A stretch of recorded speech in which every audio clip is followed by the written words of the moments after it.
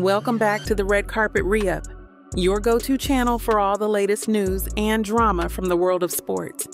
If you haven't already, make sure to hit that like button, share this video, and subscribe for more exclusive content. Today, we're diving into the latest controversy surrounding boxing sensation Ryan Garcia. Buckle up, because this one's a wild ride. So let's start with the bombshell that's been making waves.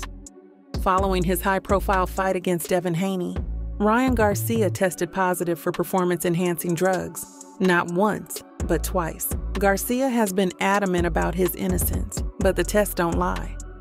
As a result, he's been handed a 1-year suspension from boxing, fined $10,000, and stripped of his most recent win. This is a huge win for Haney, who keeps his undefeated record intact. In response to the controversy, Garcia has taken to Twitter, firing off a series of tweets to keep himself in the spotlight.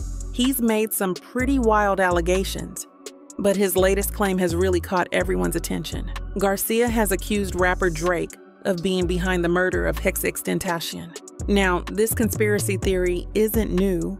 It's been circulating in the hip-hop world for a while, but there's absolutely no evidence to support it, and the real killers have already been convicted. So, what does all this mean for Ryan Garcia's career? Fans are starting to tune him out, tired of his conspiracy theories and erratic behavior. It's a tough road ahead for Garcia if he wants to get back on track and regain his credibility. But as we've seen before, the world of sports loves a comeback story. Can Garcia rise above the controversy and return to the ring stronger than ever? Only time will tell. That's it for today's update. What do you think about Ryan Garcia's latest allegation and his recent behavior? Drop your thoughts in the comments below. Don't forget to like, share, and subscribe to the Red Carpet Re-Up for all the latest updates on your favorite athletes.